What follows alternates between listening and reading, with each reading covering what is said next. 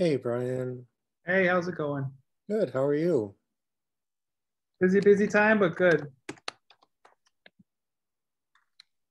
Thanks for asking. Right. Security, to make sure everybody can share screens. Okay. Looking good. How are you doing, Jesse? Uh, Busy, Yeah. but everything's going well. The public servant does not sleep. No. Danielle knows. Not even, I guess I am a servant, but I don't think I'm even officially a public servant.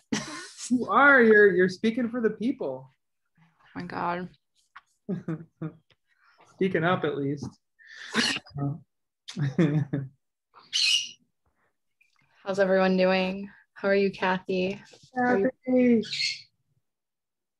You're on mute, Kathy. Yeah, sorry, I didn't realize. I'm okay. Yeah. Yeah. Yeah, all right. Lots of stuff happening. This Northampton neighbors is like takes up so much of my time. Oh man. Anyway, but I'm volunteering giving vaccinations, which is great. How's the shooting people doing? Oh, it's great. Honest to God, it's the happiest place to be. People are Good. so grateful. It's wonderful. It really is. And, you know, I mean, I do a lot of educating too. It's not just giving. I mean, I give them information where to get reliable, valid information. Great. But it's good. Thank you. Hi, everyone. Hi, Mike. Hi, Mike. I know that. How you guys doing? Good. Rachel, good. How's everyone?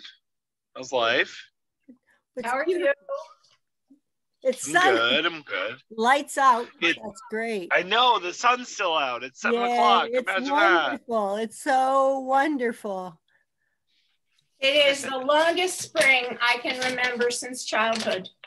It's really been incredible, and it's not hot yet. No. It's amazing. Right. Yeah. Oh, Eamon's here. Good. Yeah, I've been loving the weather. Yeah, it's beautiful. And the colors, it's so magical. Oh. Yeah, Mount Tom looks so soft right now.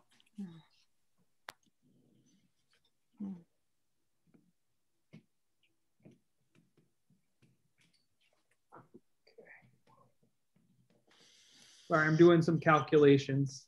Okay. A very short haircut, Brian. You are.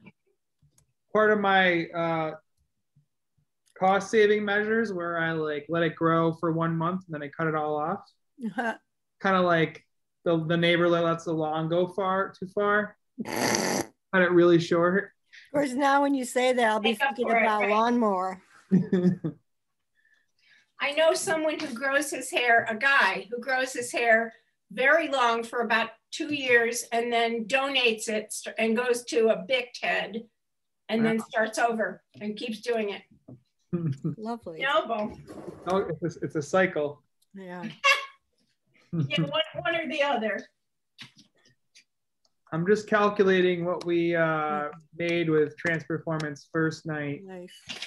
Okay. And 4 Sundays to see how much that is in versus like how much we have to pay Peter and Steve a year. Oh boy. So that will help inform our decisions, funding of the 2 things in the second part of the meeting. And I just thought about this today. Thank you. And then Steve and Peter is... Hi, Danielle. Hi, Lori. How are you? Feeling okay? Yeah, I'm okay today. Thank you. How are you? I'm fine. You look happy to be enjoying. It's very close. What'd you say, Danielle? You look happy and enjoying spring. I am. How the hell do I afford that? Absolutely. It's great. No complaints. So Brian, I know Dana and Kent aren't going to be here today. Have you heard from Freeman? Yep. Freeman is traveling and Where is everybody?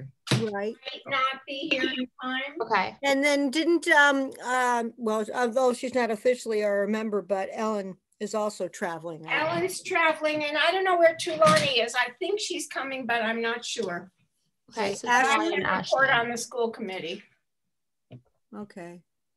Okay. And So Ashlyn, where's she? haven't heard anything Yeah. from Ashlyn, so hopefully she'll Yeah. join. Okay. Yeah. She missed last month, so. But I'll wait just in case, because if we're gonna try to move them past the minutes, then we need, I don't know that we have enough. Yeah, that's true. Do we? We might have enough. Person. But we can wait to do the minutes. Okay. But I'll read our statement. Right. Yep. Pursuant to Mayor Narcowitz's May 16th state of emergency and Governor Baker's March 12th emergency order modifying the state's open meeting law, this meeting will be conducted using remote participation via Zoom. Public can access the meeting by joining the Zoom or calling in with the instructions that were listed. Okay. So the meeting is called to order. Great. Thank you. Thanks, Kathy. So we'll hold on approving the minutes until, oh no, yay, we might be able to do that. So we need 6, so that's 1, 2. Okay, Hi, Tulani. Hi, Tulani. So we have 7 members of the municipal board on this meeting. Because Rachel, you're still on a municipal board. Okay, great. So have folks had a chance to look at the minutes that were sent around from last week's meeting, last month's meeting? In all honesty, no. Honesty. Okay. Yes. Yes, I have.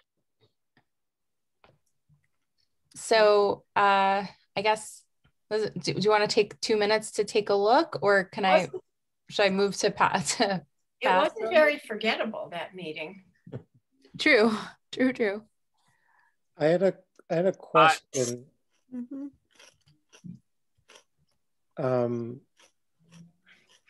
And I guess it's more a general question that relates to the minutes than it is about the minutes themselves.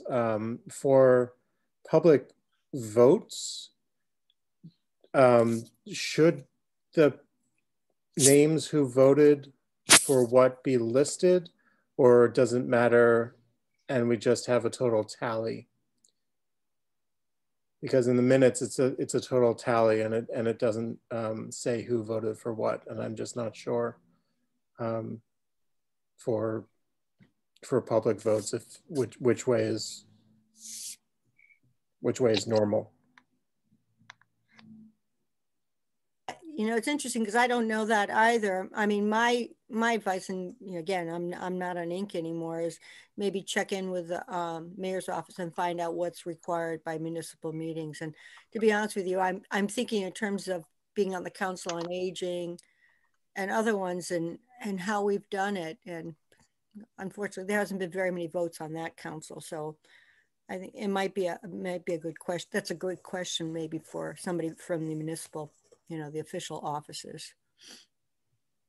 What do you think, Brian? There is a video of the meeting on our website that people can access. Yeah. I don't know for certain. We're not a actual board. We're just a council, and we're like a group that meets. So I don't know if we need to put that in the minutes, but we might. But I'll ask the chief of staff if he can ask, figure out who. Maybe Laura from the city council, who's the administrator for the city council, might know specifically. Yeah, because we are municipal, and that's the okay. thing. I think we need. So I'm gonna send Laura and CC Alan right now an email about what we need to include in minutes. Okay. So can we should we table the approval of this month's minutes until next meeting? Sure. Yeah, you can, yeah. We can also amend the votes if you want. How does Jesse or Danielle, or do you know how the city council minutes look? I haven't actually looked at the minutes from a city council that closely. Okay. So no, I don't. Yeah, I'm not sure either. Oh, I know. Laura, I can ask. I have a friend who was a city councilor. I can ask her, Linda Desmond. Oh, well, actually, I'm also going to send an email to the city clerk. Yeah, that'd be good. And she's a big fan of the Arts Council, so. She's good. Oh, she's great. Pam? Yeah. Good. I'll send an email to the three of them and let them chime in. Yeah. We can either, so right now we can either just wait till next month, or we can amend the minutes and add the voting people as Jesse suggests. Or we can, somebody can move to approve the minutes. So one of the board members has to move to do something. Go ahead, Kathy. Yeah. I just had another question. Unless we just say is make are the recorded minutes, where are they kept and how are they shared with the public? How is it online? They're right online. Okay. Anybody can access them. Maybe we can make a referral in the public and make a suggestion to amend the meetings to say for specifics to go to the recorded minutes where they are and stuff. I move to approve the meeting notes from last week or from last month. I feel as though we have a report of exactly what's there, list of who voted how as to what we recorded last month. Okay, so just the last, can you just say the last sentence, Mike? Just the last thing? I said that it's very clear how we voted last month because we have it recorded. So we don't really need to add it to public record unless the city is asking us to. I think it's very clear how we all voted. Okay.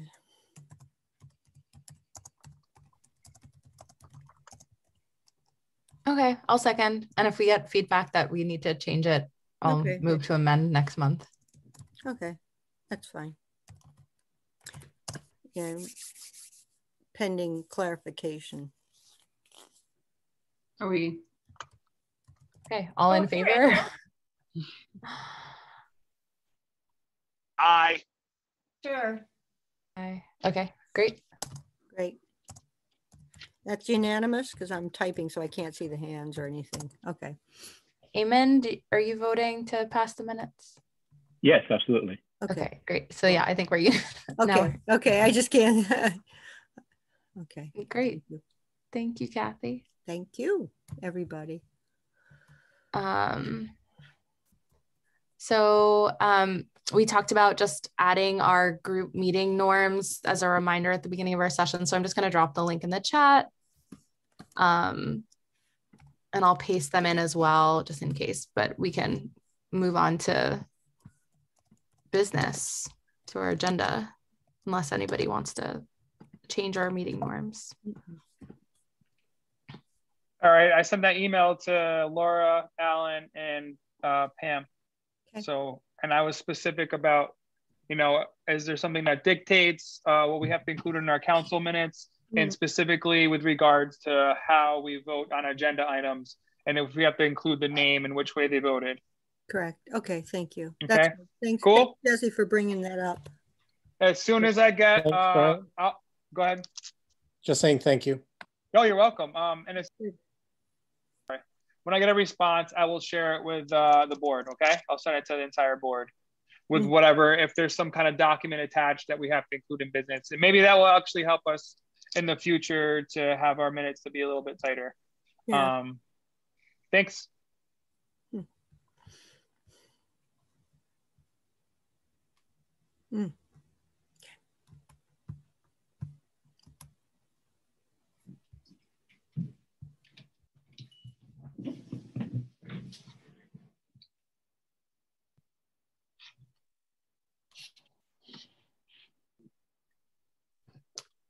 So artist reception updates. Lori, did you have any updates on the artist reception? There's nothing to update right now because we don't even know if we're having an opening. My guess is, and it is a guess, Ellen and I haven't even talked about it because everything is so pandemic dependent that we're not in a position to speak about it, but it seems to me that it'll be put together at fairly close to the last minute once we know if it's possible or not. But we had it under very good control last time, as Kathy can tell you, and I'm sure we will this time too. Great. That's all I can say. Thanks, Lori. So I think you're referring to the biennial reception, right? Yes. Okay, so this will help everybody, and I'll start off with this. I had a meeting with the Board of Health last Monday and my staff with regards to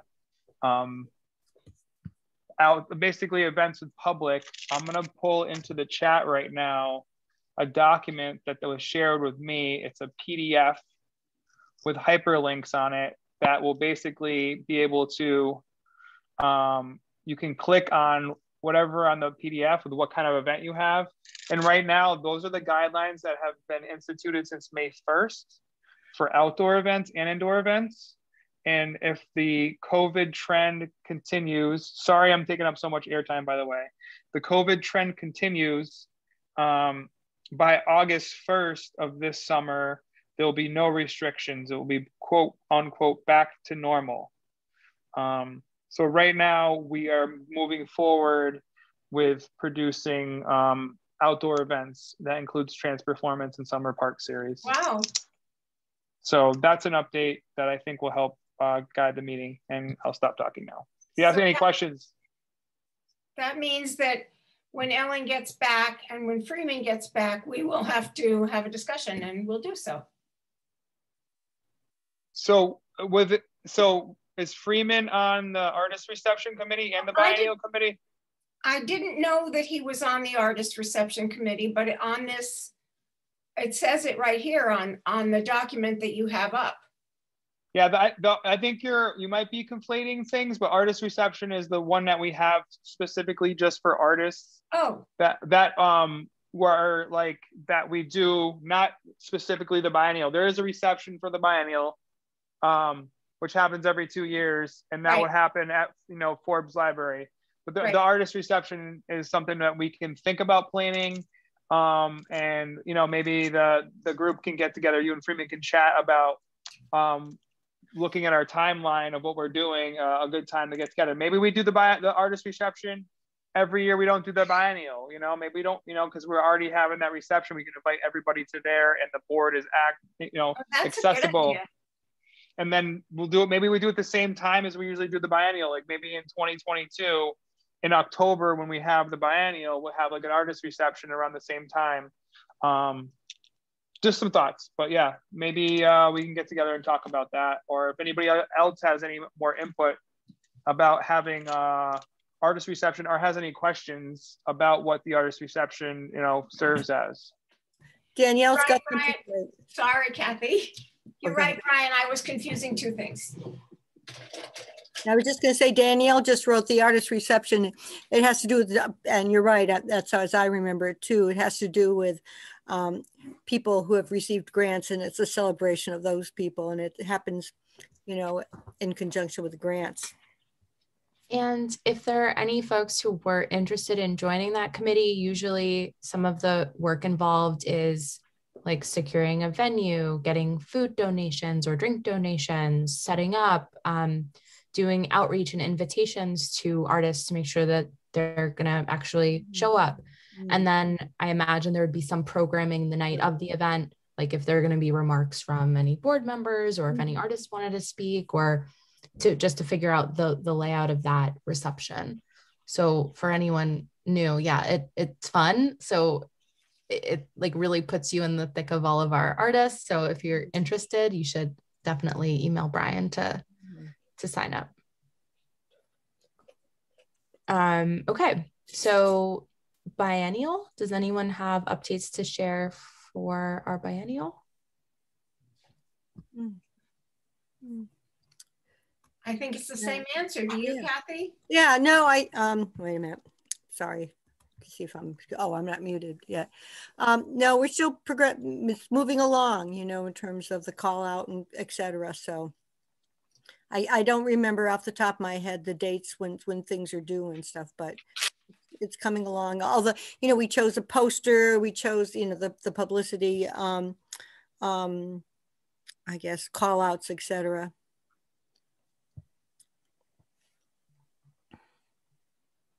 Here, I'll share some of my screen about what we've been working on. We had a target date of May 15th to start the call. Right. I'm going to probably push it a little bit more than that because I'm focusing on the Public Art Festival right now. But we have a bunch of stuff to share with the biennial. Where is the biennial on here? Here we go. I'll show you some of the poster images that we chose. Which one do we go with? The number two. B. B. So this is going to look like this. I'll zoom out a little bit. You guys can see it on the screen. So that's the call. That's what's going to look like. The call for entry is also done. So this is what it looks like.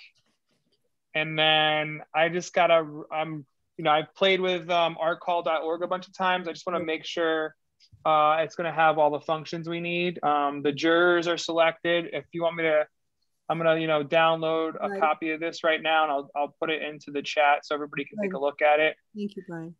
Yep. And then I'll do that right now. On another note, we got an email from Maurice. I don't know if you guys saw that. I shared it with I forwarded. Yep. He was very happy to get that grant from us. And then we're going to be doing that. So I just shared the biennial committee call. There's a press release ready. I love working with Karen Schofield. She is like a taskmaster, excellent writer. I love her as our poet laureate. So, and I hope I wish she can be on our board after. Maybe we can ask her to be on the ink board or something. That'd be great. Because she's great to work with. Her and I get stuff done really well together, and I appreciate it. Yeah, so we got a press release. We got the call kind of tightened up. I have most of the stuff in our call, and then we have a graphic. And I think, looking at my schedule, I'm gonna, because I don't want to just put it up willy-nilly. I really want to, I think like May 17th or May 18th, which is 3 days after, I think early next week, I can like just make sure everything's super tight and the software is functioning well. And if anybody wants to help me test it, would be good. And get all the, you know, web elements up there ready to go and get the press release out. I think that's a good target date. So that's my update. Thank you, Brian. Thank you so much. Great. Brian, I can't get into the chat right now. Is that because you have something else up? Lori, if you look at the very bottom of your screen, do you see? It is. Of course. Thank you. Yeah. Sorry. No, it's fine. It often disappears. Okay. Thank you. Got it.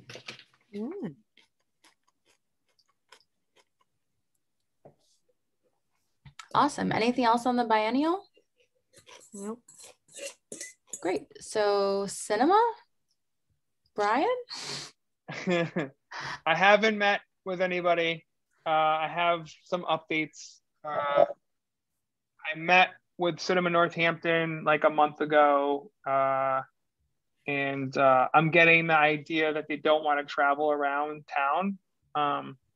And the idea is because Northampton Open Media is usually like the physical production of the cinema, which is like they set up, they bring all the capital, which is like the big screen and the projector and the sound system. That this year, you know, the idea was maybe like take Cinema Northampton from this like kind of symbolic idea of like around town and have it physically locked this year at 33 Holly, and set up like something where like there's a permanent screen and then they have to just bring things up. I haven't heard anything. We haven't had a chance to meet. We were supposed to meet last week, and then Al Williams from Northampton Open Media couldn't make it because he wasn't feeling well. So that's all I have right now from the cinema update. Would it be outdoors at Holly Street? Yes. Awesome. So we're looking to like get permission from the 33 Holly to like have a screen that's outside of on the building somewhere, and then figure out the best place for that, and then maybe have a monthly movie. But I haven't heard anything. I'll reach out again soon about that. Awesome. Thank you. Equity Committee. I'm happy to provide an update unless anyone else wants to provide an update from our last session. Go for it. Okay, cool. So the Equity Subcommittee has been meeting the Tuesday after our regular board meetings every month. So in our last meeting, we met with two DEAI consultants, Jan Martin and Gabe Hall, and they are working on a plan for different trainings that we can do as a board that would, one, sort of get us all on the same page about, what equity looks like as part of our work and create a similar kind of baseline through which we can approach the work.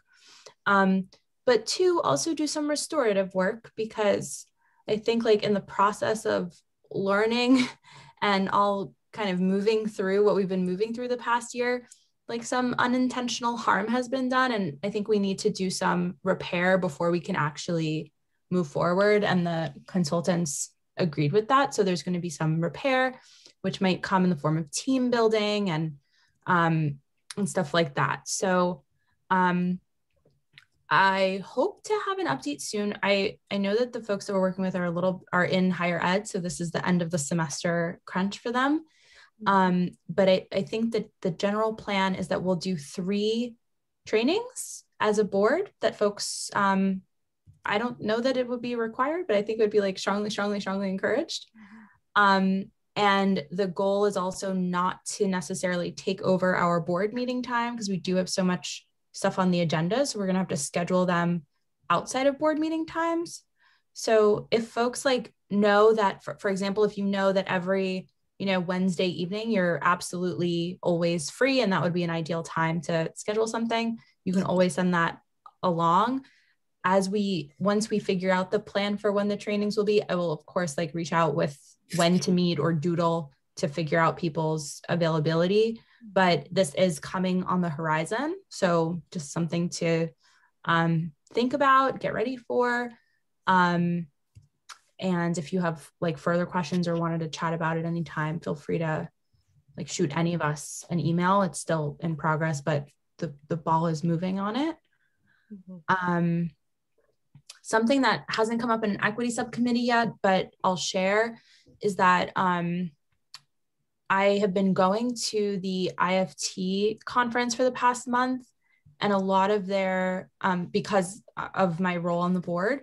And I don't know if Brian, if you've had a chance to go to any of those sessions yet. Can I just ask, when you said a couple initials, IST, what that stands for, and also the DE, the other one, what's the So I may have known DEAI is like the latest term for diversity, equity, inclusion, and access. Okay, thank you. And the access part comes from like accessibility. So it's trying to be a little bit more intersectional in the approach to inclusion work. And then the conference, I will tell you, I believe it's called IFT. And it stands for, gosh, I don't know what it stands for. That's terrible. I've been going to all of their things. IFT trustees, Institute for Trustees.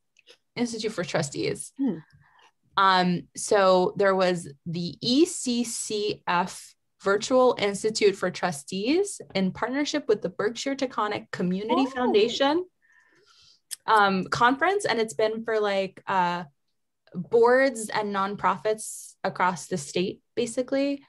And I've been going to a lot of trainings for board members. I can forward it to you, Brian. A lot of these sessions are recorded as well. So if anyone decides to, look it up or whatever, I can forward some resources and forward recordings to sessions. But a couple of the sessions that I've been going to are about how to diversify boards and how to make your board an inclusive space and how to bring DEI initiatives to the work that you're doing. And I just wanted to share that it seems like a priority for every board that I've encountered through all of these sessions, whether they're in the arts or education. So it's something that I found really comforting. People are kind of stumbling around in the same way that, we're kind of trying to find our way. It's a common problem that people are working through. And I heard some pretty good suggestions, which I'm excited to share with the equity subcommittee when we meet next week. But I'll plug that one of the things I was most excited about was that the board chair for the House of the Seven Gables, or the head of the trustees there, said that she made it a priority at every trustees meeting and every board meeting that she attended to bring one new DEI concept in a small, digestible, bite-sized, nugget to that meeting and make it a part of the content. So I thought that sounded kind of like doable and manageable and exciting. So I'm going to share that with our equity committee next week and see if, anyone is interested in like doing almost like a show and tell of like, oh, here's this thing that I learned that's related to, DEI work, and bring it up during this line item of our full meeting so that it won't take up a whole session, but we can weave it in every month. And then we'll also have these more in-depth training sessions with facilitators whose experiences map up to the audiences that we want to serve. So that's all I have for equity. But if anyone has questions, happy to answer now or chat another time. And Jesse and Rachel, if you have anything to add from the last session, please feel free if I missed anything. And Brian, you too, you've been there too.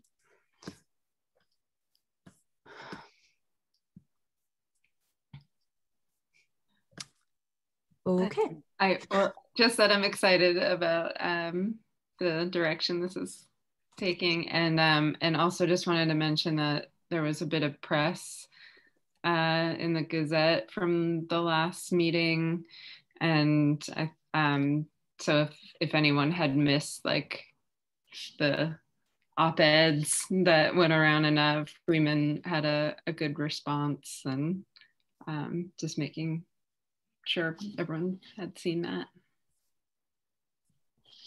I didn't see Freeman's response yet. Yeah, I missed the op-eds. I saw the initial article. It was great to meet with Jen, and now I'm totally blanking on the other person's name. And I think that it's going to be a great time that we'll be able to work with them. So that's all I'm going to add. It was just, they're really great people. Thanks, Jesse. And Rachel, I just dropped Freeman's article in the chat. I haven't read it yet, and I'm going to not read it now, but it's so tempting. Okay. I was confused by his response a little bit. It just felt like it was like an insider thing and not more to the general public, but.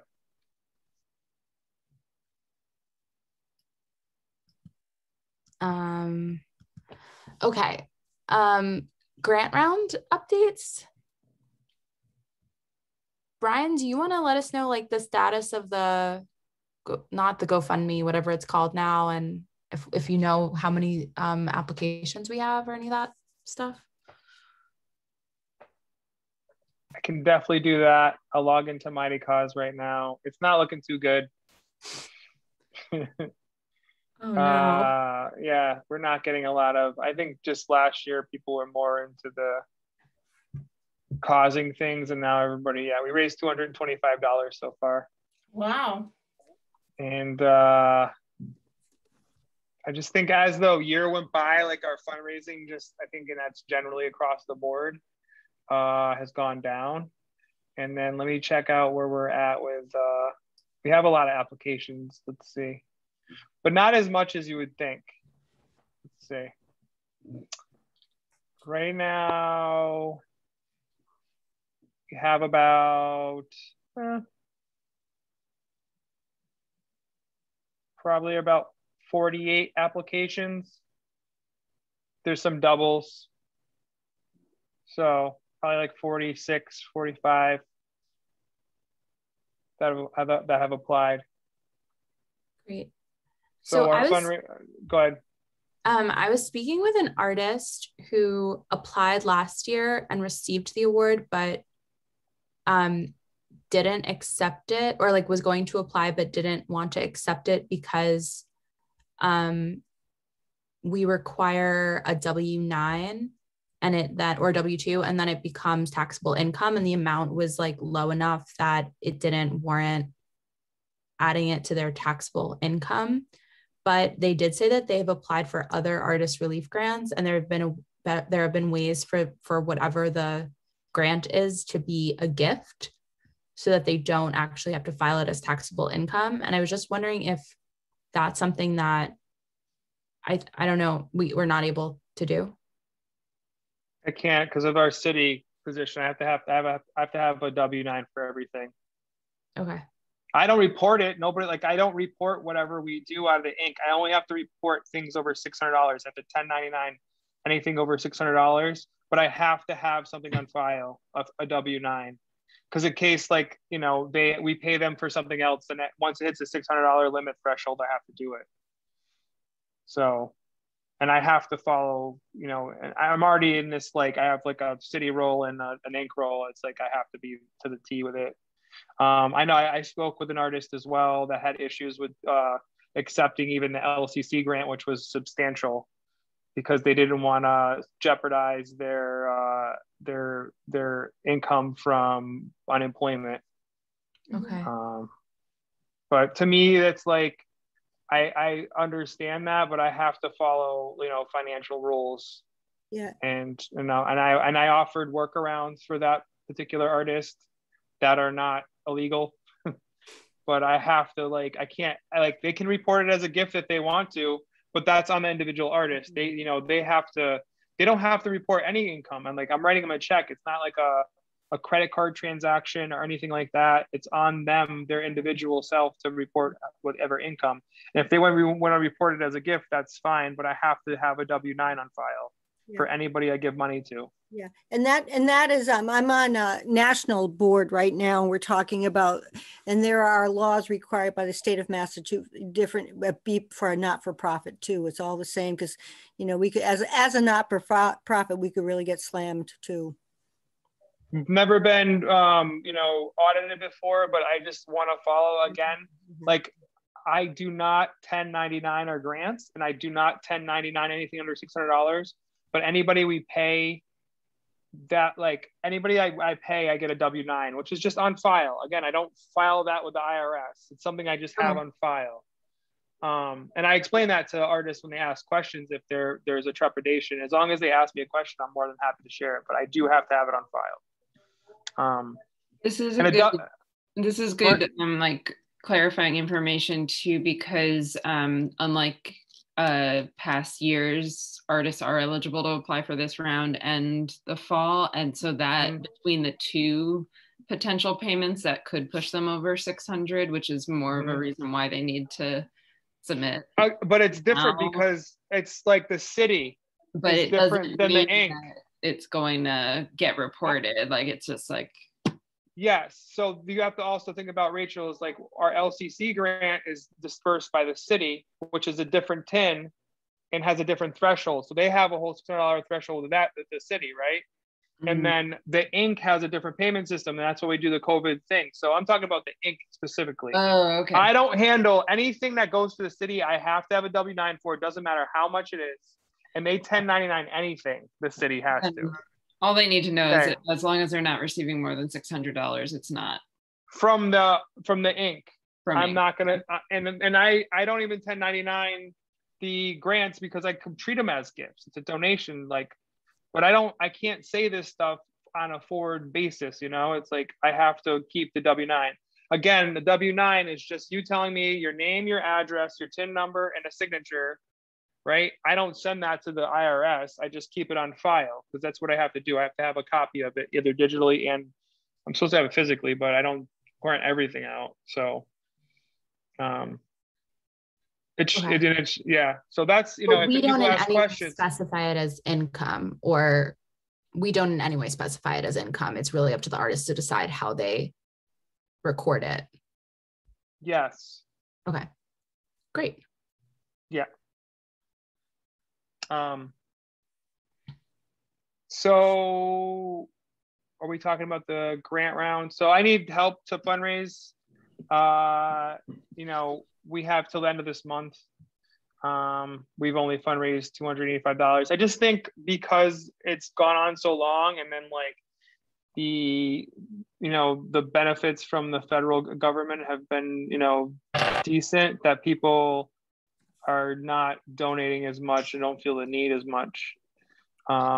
Specifically in our area, because it's opening up and people are getting vaccinated, and like I just told you that we're going to have outdoor events again. I think there's more of an air of hope that things will go back to normal. And I don't think the idea of like the artists are suffering or not going to have as much gigs as there was last year. Yeah, go ahead, Kathy. I also think that it's hard because the trans performance and coming off and other things that we have fundraised for you in general. So it's hard to keep, even though it's different. Sometimes people think the Arts Council, and here they are again, kind of, and I'm just thinking out loud, but I'm wondering if that might be some of it. Fatigue, yeah, compassion fatigue on a lot of potential donors. Pretty classic. Yeah. I'd say that the trend is seen all over the place, that people were really like motivated to give at this time last year when they're like the direct crisis mode, and then like the exact same campaign a year later just isn't hitting the same way. So I wouldn't, I don't think we're, you know, doing anything wrong, or and to Brian's point, it's like not based in reality, you know, like the need of people is still there. This is just more of like a perception thing where people see things opening up or whatever, and or know that like unemployment benefits have been instated for however long and are just not as inclined.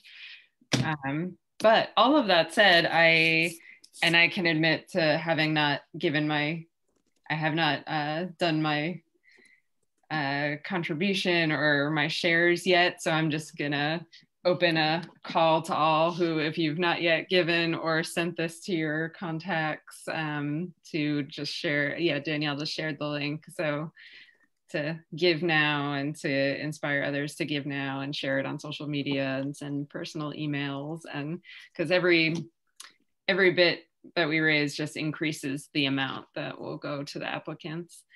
And when this goes out, checks are made to the Northampton Arts Council with in the memo for the Artist Relief Fund, or made out to the Artist Relief Fund? Well, you can give right to the mightycause.com link that that Danielle just shared. Okay. But if it's easier to do a check, I believe, Brian, it's to Northampton Arts Inc., right? Is the 2. And then the line item, I think, could be anything. Brian, you're muted. And the link directly to that page right now. Yes, it's Northampton Arts Inc. Here is the link with all the information to donate normally, like by check. And you can do, here, I'll also just copy and paste this into there. And you just write in the memo line, like what particular program that you're interested in. Occasionally just get a check from somebody who's like, you know, managed fund, which is kind of cool.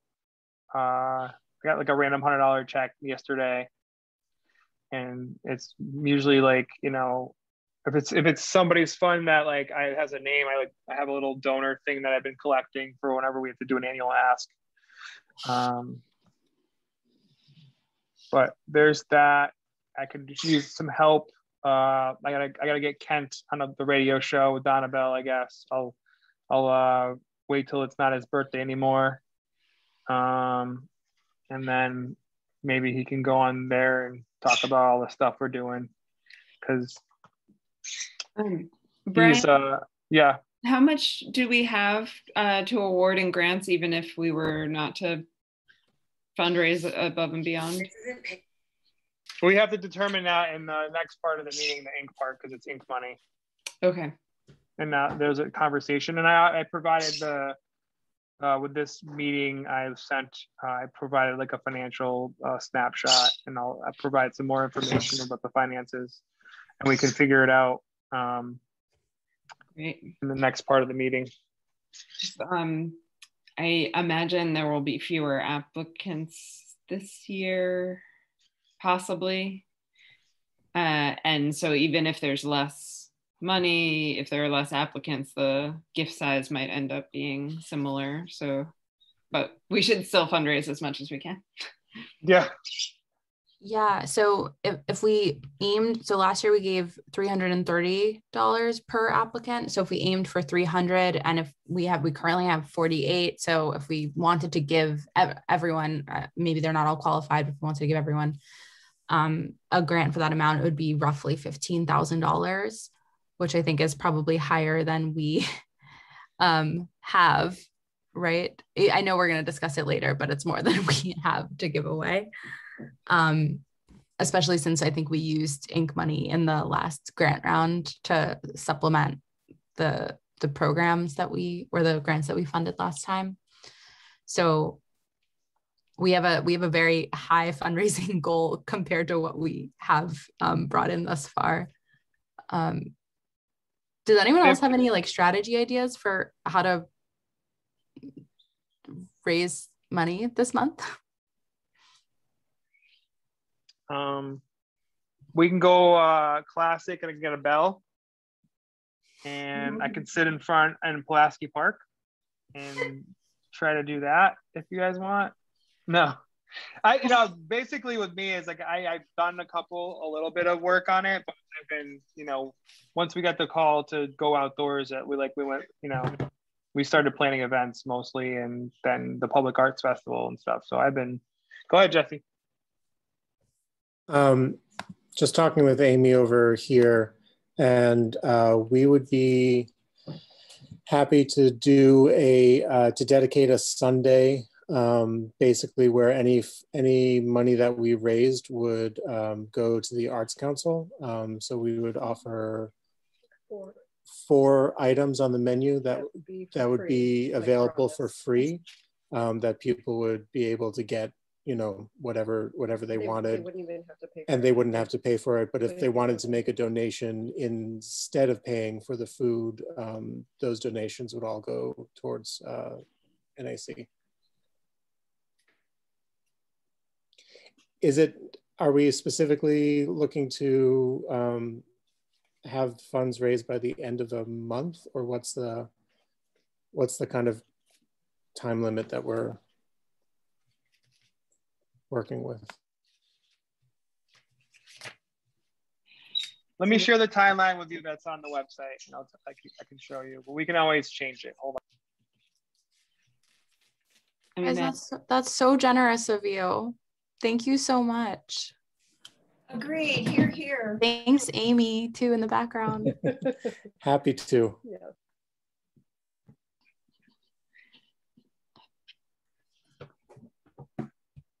It's been done in the past that restaurants have had a, X% of proceeds goes to such and such a cause. I mean, is that something we could do on a town basis? Or is that just, are people hurting enough right now? Yeah, bad idea. Okay. Yeah. Or I think it's a great idea. I think it's just hard to ask. Timing. Yeah. Okay. Well, Jesse, what do you think? I think that it's worth asking Amy at the DNA to reach out or see if she feels comfortable reaching out to other restaurants and seeing if they could do something. My main concern around that is just kind of the time frame. There seems to be there's not that much time to organize something, but that doesn't mean that it couldn't happen on a more individual level. And maybe if Amy's willing to do that, we could figure out what Sunday would be best and try to have other places that would be interested in doing it all organized around the same Sunday that we would be doing it. So there would be multiple places around town doing it all on the same day. Although I don't know if that would dilute it or if that would support it. Yeah, I would do.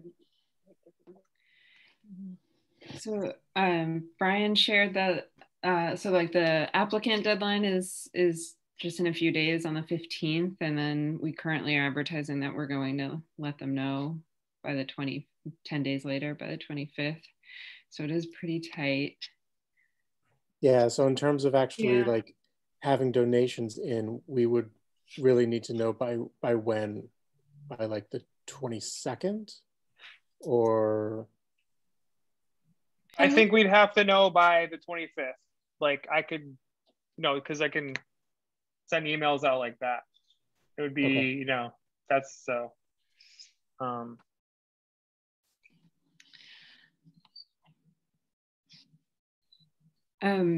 Brian, I think, or Danielle, another idea, and I don't know, has an email already gone out from Northampton Arts Council to our list of orders? We could, I know a match is very motivating. So if we want to pool a board match, even even if collectively it's $500 or $250 or something like that, that could help motivate. I don't like to make our board donate because it makes it, to me, inequitable. I want there to be accessibility. I think as our organization does a match, to me, is better. We say we're giving $10,000 or whatever we determine in the next part of the meeting, because I want to make sure that everybody can have access to the board and not feel like shame or something that they can't add to the board match. If you want to donate, I encourage it, but I don't, please do, but I don't want to have some kind of bar set for everybody to donate. They make me donate on the Academy of Board Music, which I can kind of afford, but because they want to have that to look good for grant writing, that the whole, board match. But I don't think this is a working board, and that's all I expect. I expect people's opinions and people's, volunteering. Yeah, and I don't know if you can do that for a municipal board. I know for for not-for-profits, that's one thing that's strongly encouraged. You're right in terms of makes a difference when you're applying for grants and stuff. And I have on a lot of other not-for-profits, and they encourage. Even Highland Valley asked you to give $5. Well, we can also reopen the conversation in the Inc. board to see if Inc. board members would do a match. And see it just based on who's there, if that's something that's possible. Yeah, and it I guess what I'm suggesting is it doesn't matter who contributes to the match, just that if we have one, it's a helpful. Yeah, you're right. Could I ask a question regarding the fundraising? So could you remind me again when you said that we'd be back to normal for the summer activity? Was it August, you said? Yeah, August 1st. Okay. And then that's supposed to be normal, but we can still produce right now, but it's half capacity, and our capacity of Pulaski Park is 250, and I have to have enforce social distancing, and you have to have a mask on, which I don't know how we're gonna do, but we'll see how it goes. I would just a couple of things regarding the fundraising. So the end of the fiscal year is the end of June for a lot of places. So people will be getting hit with lots of asks from different, from their alma maters and stuff. And there was just a series of giving days.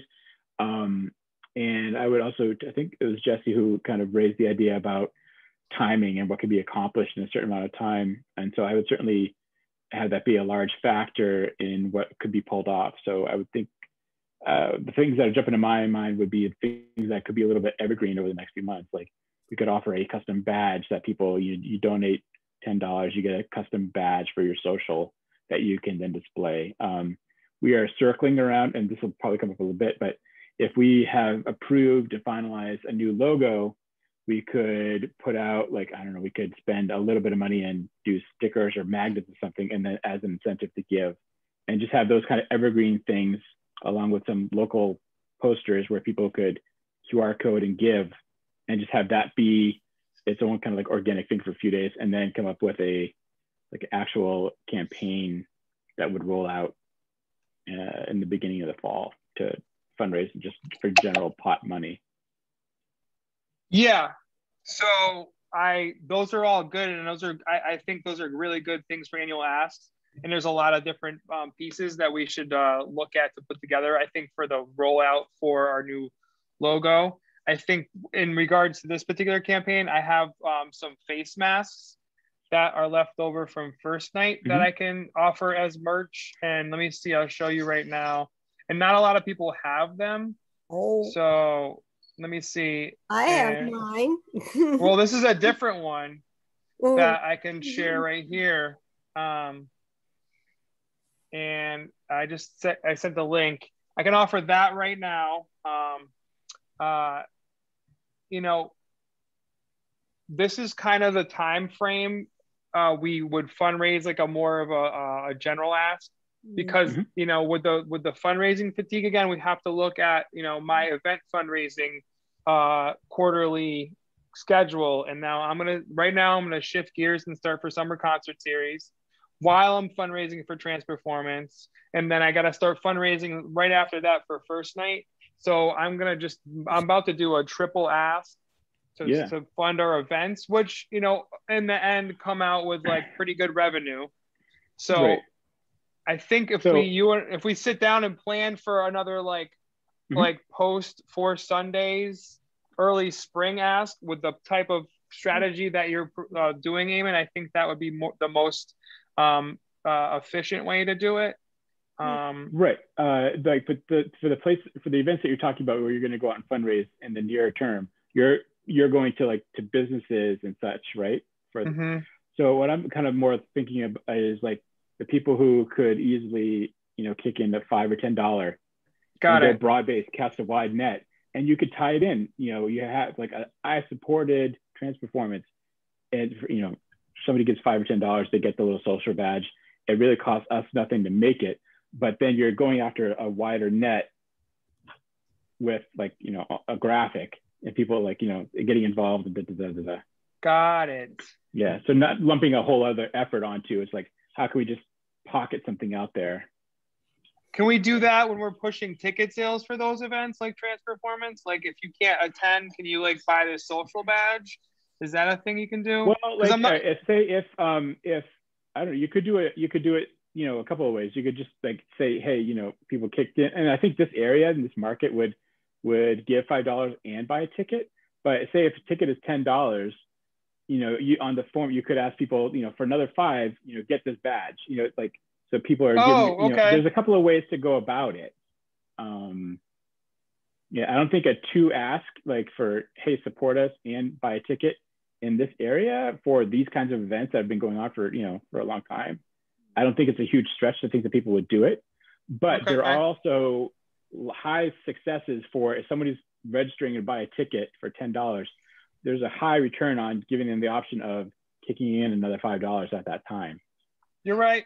I think that's the thing I got to do. I'm also looking for a new ticketing solution because I used to use brown paper tickets, but they still owe us money from 2 years ago. Oh. I mean, last year, because of COVID, they just didn't pay us for the last 2 events. So, wow. Yeah. And I've already inquired a couple of times. I have to spend some time on the phone with them to see if they're going to cover it.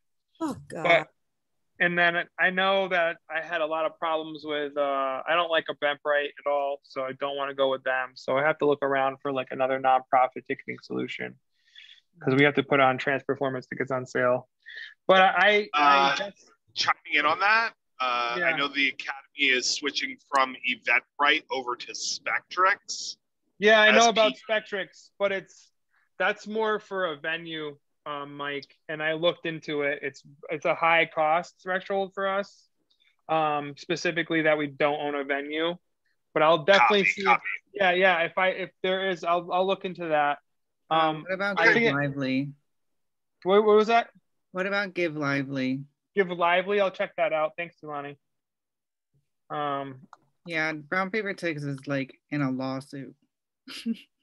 Yeah, they were great for many years for us, and then yeah, and good thing like they paid us for the biggest thing, our Silver Cord Bowl, and it was like maybe like it's like $1,200 they owe us, but like the communication and like I'm not gonna put another event on there that's like a $30,000 event if they can't pay me my $1,200.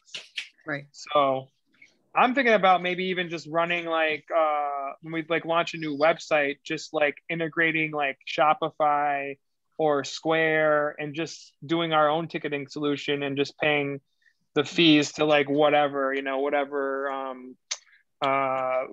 transaction fee that we have to pay. So that's a thing we can do as well. Except then that makes us, we have to mail tickets to people, which I don't want to do with my time, to be honest. And nobody here wants to run an online store. It's the worst. Yeah. Brian, Jesse added in the chat that Belly of the Beast would put up a poster in the window for this fundraiser event on May 23rd.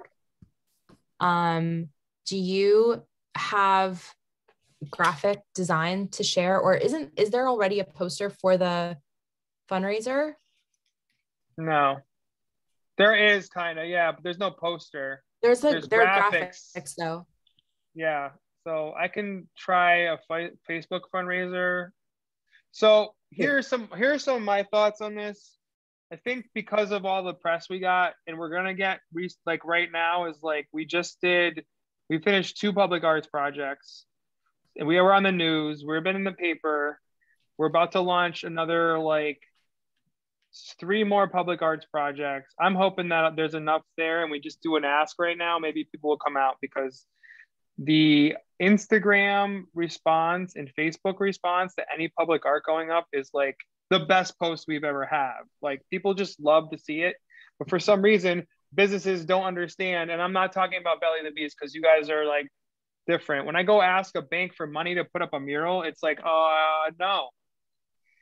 And I don't understand it. It's so, but maybe I'm just thinking like the positive press as well as some of the press around like the Nan vote will give us a little bit of more like in front of people's, consciousness. And then maybe they'll start giving and we'll do another press this week and next. I will put up an event right now on Facebook and I'll make Belly the Beast the co-sponsor on it on Facebook. And then I was just starting one and as you did it? Your co-sponsor. Okay, I won't do that. Sure. I mean you can do that. I just gonna I just started it because I can just send you all the graphics, or you can just start it and add me as an admin or the Arts Council or whatever. I don't know how that is. I can edit it or something. Yeah, I was gonna ask if it's just the Arts Council Facebook or if I should add you and or Danielle personally. Arts Council Facebook. Access. Yeah, okay. We're all admins on it. Great. I will also make a post about the fundraiser and about the like the art fundraiser pop-up at Belly of the Beast through the museum and pay to boost it. Like I have actually a little bit of a surplus in my marketing budget and I can't donate it out, but if there's like a way, I don't know, Brian, if you can think of a way to invoice me for something as a sponsor, I might be able to, we can talk offline about that, or at the very least, I'll just boost it. Like we'll I'm going to make the event. Well, Jesse's going to make the event. Jesse, let me make the event and I'll make you a co-host. So I'd like to come out of the Northampton Arts Council thing, and I'll add you on there, and then you can edit it. I'll add you as an admin. You can add stuff to it. Sounds good. And I'll just run it till the 25th, and then I'll boost it with an ad. Don't worry about it, Danielle. You can just jump on there, and But I have budget that I can allocate. Like I have a surplus budget in my marketing budget for the museum, and I run boosted posts all the time. So if it would help you not to spend ad money to boost it, I can boost it. I'll just add Mead as a co-sponsor or something, or no, you don't have to. I'll create a post and link to the event. I get it.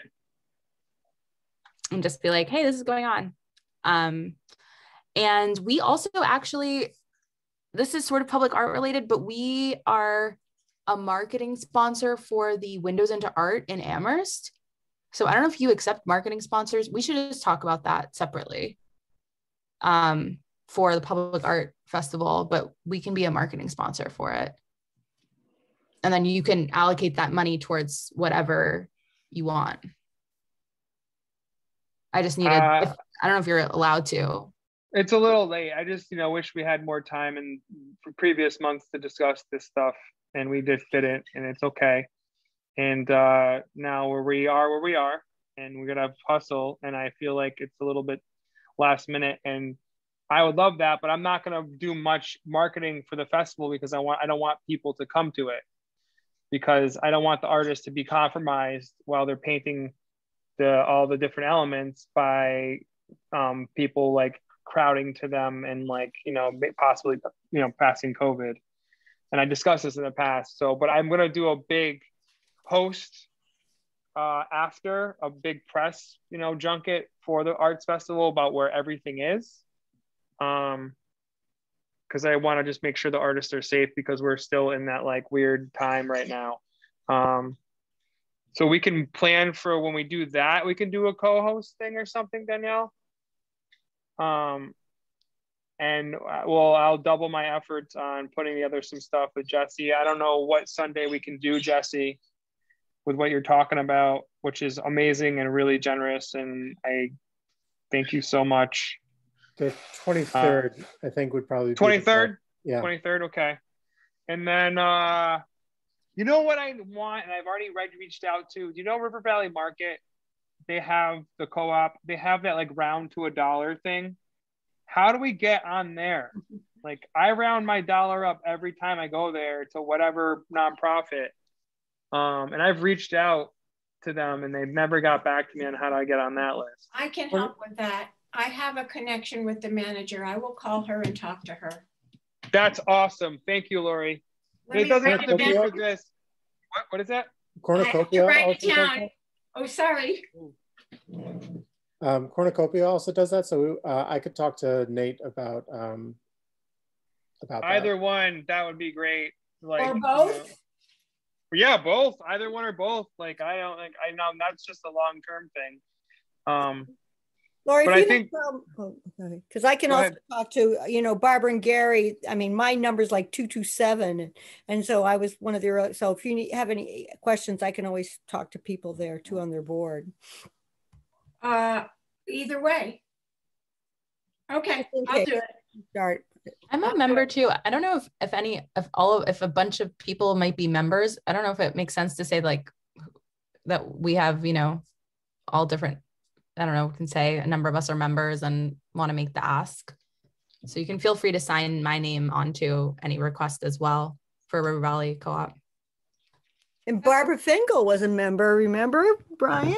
She was one of the founding board members of from Bart's, but she was one of the founding board members at River Valley, so. Well, wait, so do we want to write a letter as a board in that case? Rather than my talking to the manager, which I'm happy to do. So why don't you just start first on the personal level? I will. I think that would be. I will. And Jake, you will do Cornucopia? Yeah, I'll reach out to Nate. Okay, great. Okay, I've got myself a note. Take care of it. Thanks so much, everyone. Jake, I think you're muted. I saw your mouth moving, but didn't hear anything. I'm just talking to Amy on the side. Oh, here. okay. Jesse, it's Jesse. I'm so sorry. Thank you. As long as you don't call me late for dinner. No problem. My mistake. Okay, so thanks everyone. We've got all hands on deck to get our grant up and running, I suppose, or our grant fund for the grant round. I don't think we have any other updates on that front. Okay, so on to board membership. Do we have any updates, Brian? Do you have any updates, Brian? I don't have any updates on board membership. A retired lawyer who recently moved here. Hold on, I got like somebody who's I kind of brushed off earlier this year because I didn't want another old white guy on the board. Was like, what's going on? And he's working with the mayor's office to see if he's going to be valuable to the board. So that might be a new person. Let me see. Where's his outlook right now? The name. And then there is new. You like you reapplied. You're back on the board. You're re-upped, right, Danielle? Freeman re-upped. Ellen, I think, will be stepping down and after the biennial. That's what she mentioned to me. I don't know if it's final. And then there's this gentleman that is interested. Let's see. John Garber. No, he's a lawyer that still practices. John Garber is part of Weinberg and Garber PC, Roundhouse Plaza. Let me see. Let's see. Oh, I know what happened. We were supposed to have like a thing and then he like backed out. Okay. You know, lawyers are great for not-for-profits. They're always looking for board members to give, I mean, not-for-profits for legal advice, but this is kind of different, so. No, yeah, so. Ask him to join a subcommittee. Yeah, good idea. To start off. So that gentleman, John Garber, which I'm gonna go and probably like look at social media and see what the deal is and look at his application, see if he's any art background. And then that might be a new possible member, which is good. And then if we can, redouble our efforts to get some more board members on, that'd be great. We can share that letter again. But I know that Danielle was reappointed, Freeman was reappointed, and then everybody else is good right now. That's about all the updates I have for that. I'll share the outreach email again in case anyone wants to share it with friends and colleagues.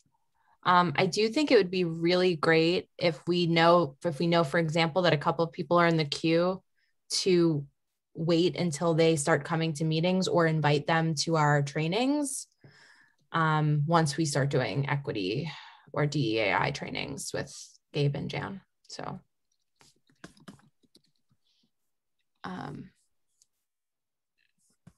Okay, sorry. Does anyone have the agenda? My agenda just closed. I don't know if anyone has that up. I had it up just a second.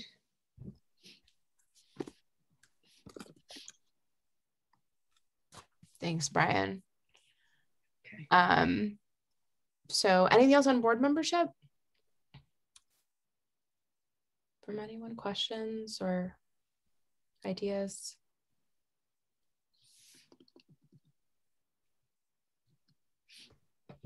Okay, well, if anyone does want to chat about that, I do have that initial outreach letter, which I'm happy to tweak, and I'll just forward it around to everyone later.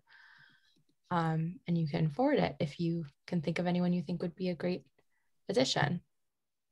Next step was online communications, which is me and Eamon, but I certainly don't have any updates. So Eamon, I don't know if you do. No, I don't. We're in like the second step of the design process. And Eamon has provided feedback, and I'm waiting to put my feedback with his together and go forward on the next stage. But we're making progress slowly but surely. And that's in regards to the new logo for the Arts Council. Great. Poet laureate. So that's Kathy, Ellen, Kent, and Karen. So Kathy, anything on the poet laureate? You're muted. Yeah, I think the call's out right now, correct, Brian? And it's June 15th, the date of entry. There we are. The posters for it look great. I'm curious if anyone is doing any outreach to schools, or what the outreach looks like to let people know about how to apply. Yeah. Say that question again, please, Danielle. I was just wondering if there was any outreach to local schools about the Poet Laureate, like if we're sending this call to teachers or principals or... Kathy, can you speak to that, or should I? You can speak to it. Or maybe Tulani wants to. Tulani, are you there? Yeah, I'm here. You can go, Lori. Okay, so in our letter to in the school committee's letter to the principals, maybe not in the letter, in the communication we are trying to have with the principals of all the Northampton schools, one of the things that we have mentioned or will mention, when we communicate with them or if we already have, is that we support the Youth Poet Laureate program, and that, we're behind it and we will help in any way we can. So far, it seems only to be relevant in the high school. And that was mine to call, and I have a meeting set up with the principal of the high school by phone Thursday morning at 11 o'clock. So as a school committee, we do support it, but there's not really any information yet. Is that about right, what you have, Tulani? Right. Yeah, okay. Wasn't there a response from the principal of JFK for an online meeting as well? Or was I mistaken? Was it the high school principal? I have a call into the high school principal, a call scheduled for the high school principal Thursday. Freeman talked to the principal of JFK, who said, so now it turns into a report on the school committee, right? Is that what this is becoming? Just with everyone's permission before I keep going? Okay. Is that okay? The principal of JFK asked Freeman to wait because he's just organizing MCAS. So Freeman was going to call him again in a week or two. I don't know how Tulani's done. I have 3 times called the principal of Jackson Street, who did respond to our letter, and I have not gotten a call back. I live around the corner from there, so I may show up there tomorrow and see if I can at least put a face to a name and try to communicate with her. I had the high school, and she reached back to me and said the same thing as the middle school testing. Oh, you had the high school? Yeah. Oh. We got 2 different answers here, so that's very interesting. What answer did you get? I was told wait until June. Oh, interesting. Mm-hmm. And I've got a call. Well, why don't Tulani and I talk about this not at a board meeting? Yeah, we can chat about we'll that. We'll work it out. Is that okay, everyone? Yeah, but everything else I haven't, and then the elementary school I was to reach out to was Bridge, and then it was Ryan Road for me. And she gave me 2 extra contacts for other school teachers as well to help facilitate pushing things forward. But for the going back to Youth Poet Laureate, Bridge, the elementary school doesn't help if we're looking for middle and high school. Right. So I think that that's a different email ask. I think my confusion was, I know that there's like all of our information was given to us. I just didn't realize that we were also actively, I thought there was already like an email or contact sent out from us generally as a board to support the Youth Poet Laureate, but I can actively do a little bit more to reach out to the high school and find other avenues. I think I should call and cancel my meeting and let's you and I talk in person, not in a board meeting.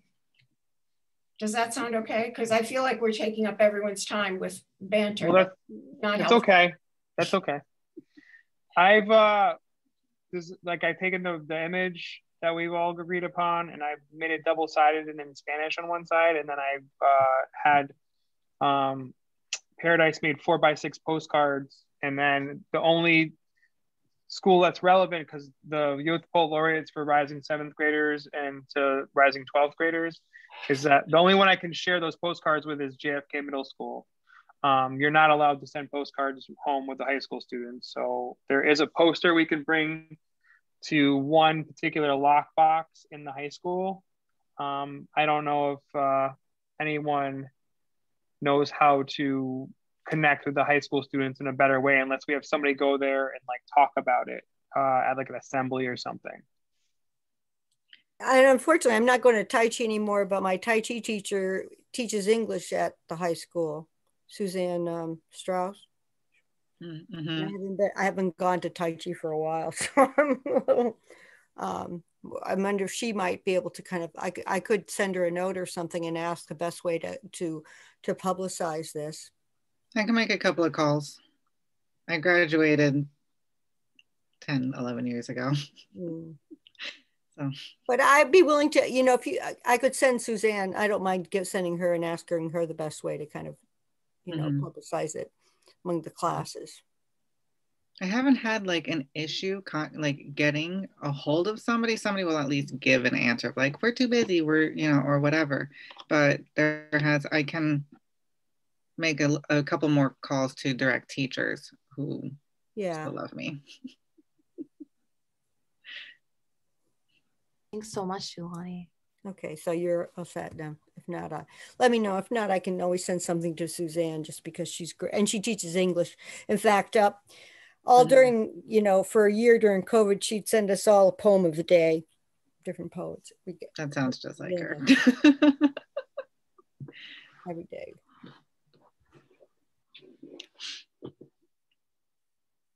Can I jump in with a couple questions? Have we asked Karen if she would be willing to do that, to go to a high school and be like an in-person thing? I don't know if you know, she would be welcomed to English classes, and or if they would be willing to have her at an assembly to reach more people. But maybe tapping her to see if that would be something that she would do would be helpful. Also, outreach to Big Brothers Big Sisters, I think would be a good avenue, because that's getting them from the other direction, not just from school. Mm-hmm.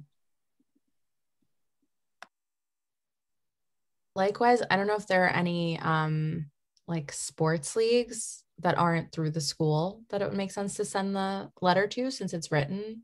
We can just like find those additional contacts, or other clubs that students might be a part of outside of school. Or hang out at the skateboard park and pass out postcards. Yeah.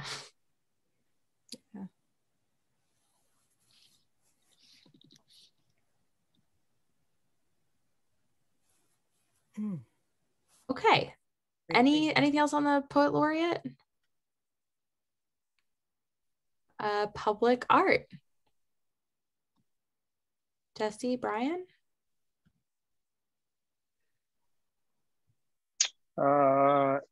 We had Sabrina last weekend. We hosted her. She painted a wonderful mural on the Kirkland Ave, which is right between Downtown Sounds and Lime Red Tea House. If you haven't seen it, please stop by. She enjoyed our company and our support, and she's lovely, and I hope to have her back again, and I love the work there. That was made possible by a grant we got from the state, but also my interactions with Jordy Harrell who is the building owner. So I know him from the work I do with this thing, but I also know him from, he's a friend of a friend kind of thing. So it's been working out pretty well. The next thing that happened was beginning mid last week and ending today. Kim Carlino has painted many entrances to the bike trail in Florence, and they're all floral designs. I can share some pictures in here if people want to see them, but she did a very like nice floral based kind of graphic-y, kind of linking them all together design, which was really cool on the bike trail. Kicking off Thursday, which is in 2 days, we'll be hosting a total of 10 artists this upcoming weekend. We're going to be painting all the traffic utility boxes in downtown Northampton. Starting on top of the hill in front of Smith College Art Museum, coming down to the 2 boxes that are at the light where West Street, Elm Street, Route 10, and Main Street connect. There's 2 boxes there.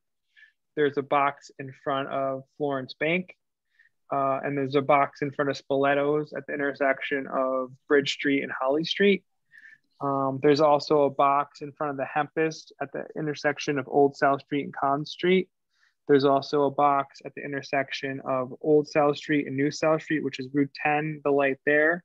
They're all at intersections of lights. And then there's a light in front of NCMC, Northampton Community Music Center, and that box is going to get painted as well. We have 8 different individual artists coming to paint those 8 boxes. And then on Sunday, the blocks that are in front of Sylvester's restaurant are going to be painted as well. Oh. And then at the end of that, I'm going to have some film or video and images put together, and we'll have a nice kind of map will also be created. I'm going to update the cultural district map and do a little press junket just to get people to go to those after the fact. I just really want to be focused on the health of the artist. Good idea. So that's what's happening with public art right now. Long term, I'm getting the bridge art fixed that is on the bridge on the Spoleto Roost side. It's been hit a couple of times. I'm working with an insurance company and adjuster to get that fixed. I'm also hoping to use the cultural district grant for public art next year, and some money that's being donated to the city for public art, which is about $10,000, to initiate a public bus stop, basically. Well, what are they? Bus shelter. I want to do, and I was going to tell Jesse about this when we get to meet. And I can show you this thing called Creative Shelters, which has happened in Portland, Maine. And I want to kind of take that project and bring it here, and take the 3 bus shelters, or 4 in downtown Northampton, and then hire installation artists to like really make them really interesting. And put together a public art subcommittee, and then find 4 installation artists. But they're probably gonna be the most money ever. So I can show you this. I'll put a link right here. You guys can check out the project that they did in Portland. And the particular donor that's giving the city the money is interested in it as well. And the city was on board with it. But here you go. There's that. You can see what they did for the bus shelters. And I'm thinking about the bus shelter at Smith, the bus shelter in front of the academy, the bus shelter in front of the courthouse, and the bus shelter in front of the post office. And so those are the things that have been on my mind, as well as trying to create more opportunities for more mural artists downtown. If I can get any contact with different private building owners or different spaces. Because through the application for the Public Arts Festival, we got about 45 applications. We got to see some really new, interesting artists that applied. And there's 2 of them in particular that we want to really give a bigger mural to. And the 2 of them were Kiani Douglas and Caitlin Hurd. Both of them were really cool. just to get to see some of the finalists. And then because of availability and stuff, we had to pick 8 people to come, but I can show you some of the images if you guys want to see. But we got a lot of applications. We have to go through a lot of different work, which is nice. It's always fun to, like, you know, curate and look what people's ideas are. And that's kind of the updates. Any questions or comments about our ideas? Yeah. You know, one of the things in terms of diversity, and I know that I'm part of a group in terms of making Northampton age-friendly and dementia-friendly, and signs and contrast and different things are really important in terms of enabling people with visual difficulties and other kinds of disabilities to maneuver in spaces. Is there anybody that kind of any of these artists, has anybody been asked about what do they think about you know, in terms of making like, because sometimes things are overwhelming to a lot older people, and trying to find your way around places, even around making so curbing, you can see things decently, etc. But enhancing the public spaces so that it enables everybody to be able to maneuver through easily. Do you know anything about that? Do you have people that have any understanding, any artists who have any understanding about how making spaces age friendly or dementia or disability friendly? It wasn't something that we addressed in this particular instance, because we were doing like a canvas that was just more decorative than functional. I think it's something that keep in mind with the bus shelters, though. And I'm glad that you brought it up for that particular thing. Yeah, there are things, there's concepts that are meaningful to people. And I think, you know, in terms of color contrast, blah, blah, blah, straight lines, because it is, I mean, in terms of making our outside, just in terms of finding your way around and understanding things, because people, I mean, even traveling downtown, it's like, whoa, you know, when you're trying to follow things. And even though it's exciting and it's interesting, but I think looking at the wide array of people, trying to understand where people are making life easier for people. But yeah, just some thoughts. I can even send you some you know, guidelines from the environmental guidelines.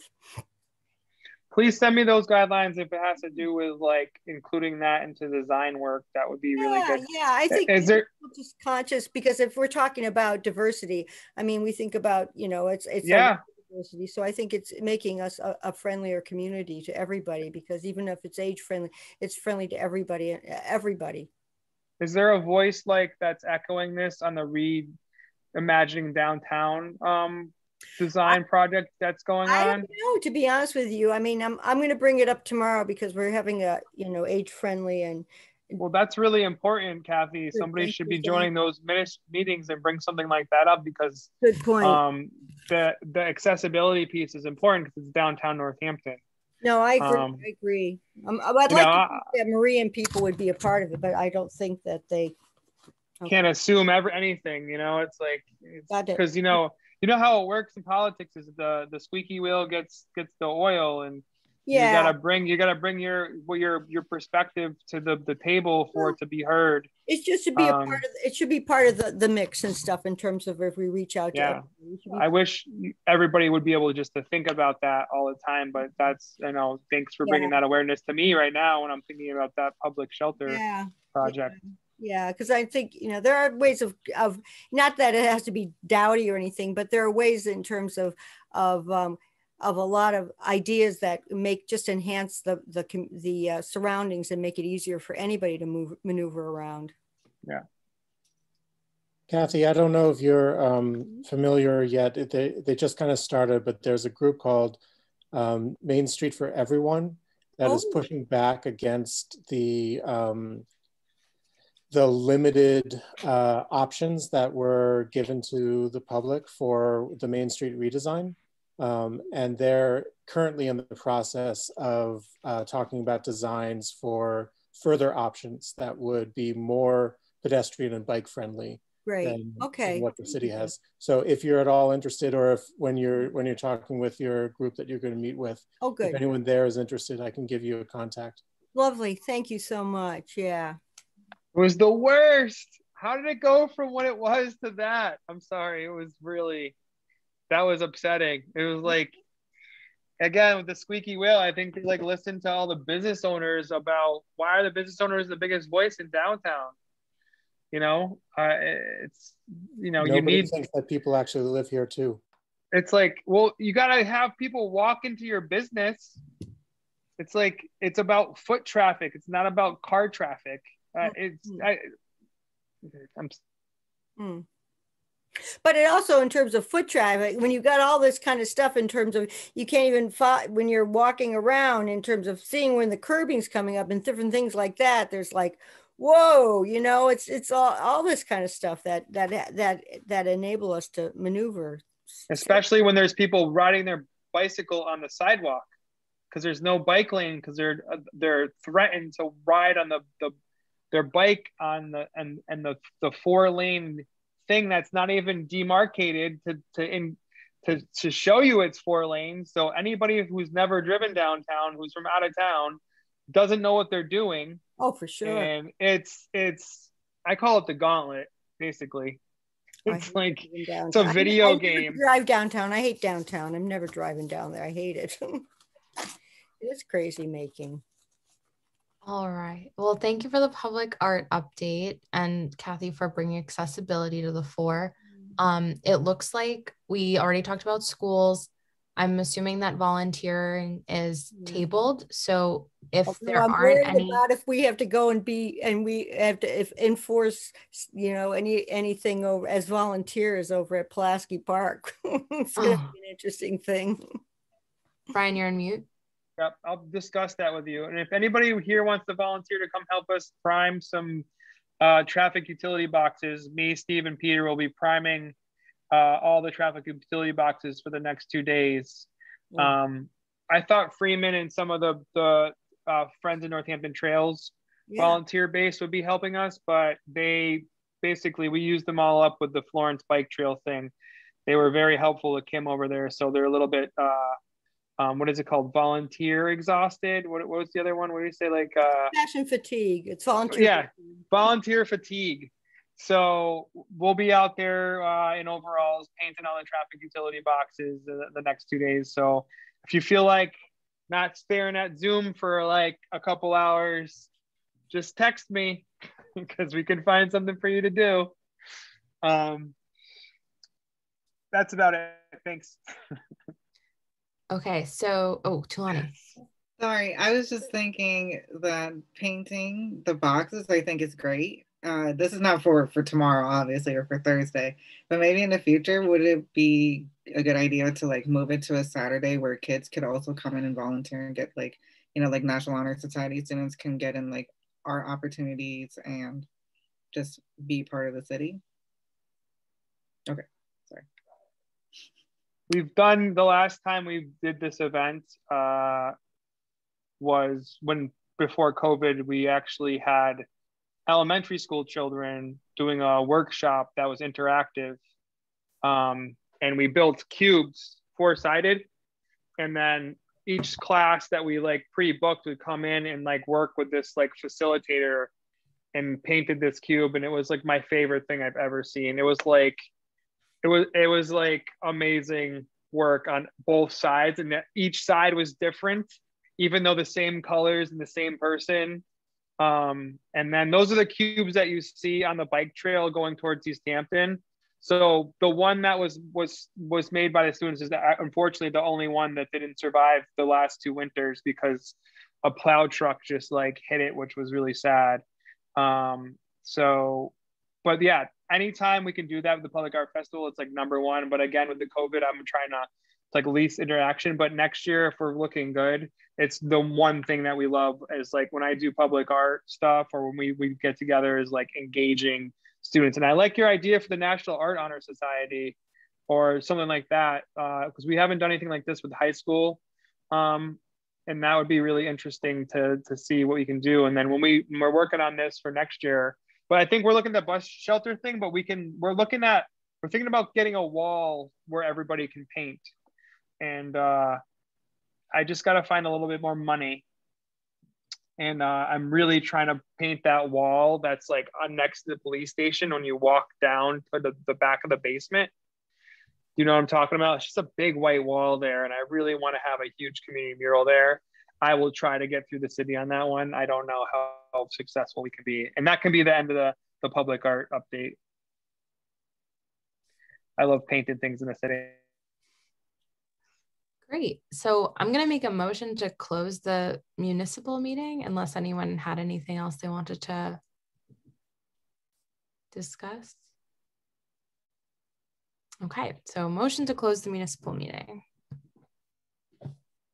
Second. Okay, favor, votes, yes. Do we approve? Great, thank you.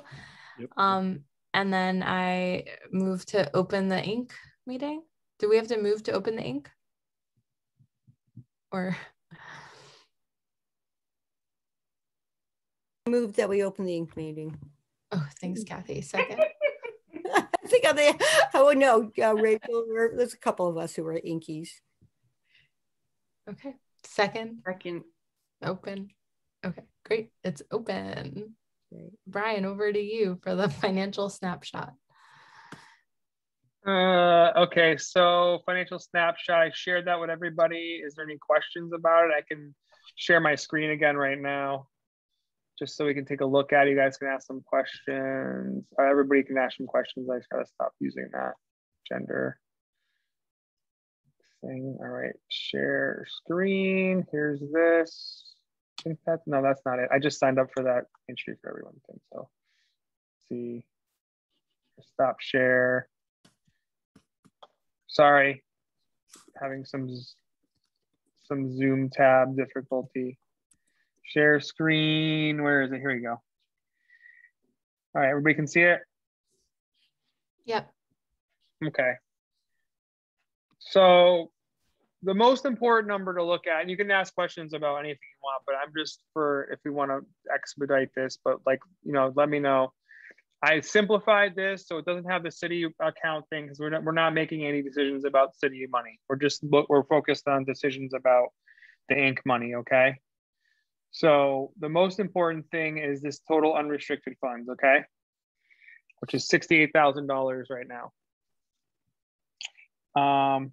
And that gets us through paying the production team until October 1st or September 30th, okay? And then we have, you know, we'll have money from Transperformance, hopefully. We'll have money from First Day coming in, hopefully, you know? But in general, you know, you see this, you can ask me questions about it. These are the balances in the accounts right now, or as of whatever it says the date on this. The first checking account is our operating account. It's how I like usually the money gets taken in there. Don't like checks go out of there for like paying artists, for paying donation, like our donations go in there. Whatever we get around fundraising and then paying for the Inc. goes into that Florence checking account. The savings account is to hold on to the checking account. It's kind of just sits there, not getting us any interest. The money market is kind of like our padding in case that we have an emergency. And this People's Bank checking account is like any buttons that People's Bank sells, they just deposit the money in that checking account. So I don't touch it. So it's another like safe haven, right? Income, we got a $500 coming in from the festivals grant. That's for the Public Arts Festival. Somebody still owes us. If you see I'm scrolling right here. Somebody owes us from First Night sponsors because they haven't paid us. Some For Sunday sponsors that haven't paid us. We have a grant coming in soon for the Public Arts Festival. And then this community programming grant is going to be for Summer Park Series. And also we're helping program the Strong Avenue thing. We're helping subsidize the jazz on Wednesday nights. So there's programming when they have the Summer on Strong thing. I took some of the budget of that to help out that thing because I think it will be helpful for the whole town. So our total assets are here. And then these are things that we got to come up that we have to pay soon. We have to send a check to the city to cover Steve and Peter's salary for one financial quarter, which is 3 months, July, August, September, okay? This is our overage check we have to send the city to take care of the overage that we did for the grant round, okay? And then I think it's gonna be around 7,500. It might be more for the Public Arts Festival, all the things that we have to pay for that. And then I know we're gonna like we're around there for the Summer Park series. So exactly what that is, maybe more. This money right here is restricted grant funds. Okay, I think this is Arts EZ 19. For some reason, all these people haven't applied for their funds yet. It's expired, but I think we approved a couple of extensions, but I keep it in there. I want to encumber it until we finally know. We're 2 years out, but maybe not. So I projected for this that we would give at least $10,000 to the COVID-19 fund, right? But we're going to vote on this. And this is why I'm having this discussion with everybody right now, okay? We don't also know the PTO share. So those are two things we don't know, okay? Brian, when does the funds get released? Like, how long do you hold on to? Like, it's supposed to be till so if it was Arts Easy 2019, they have until June 30th, 2020.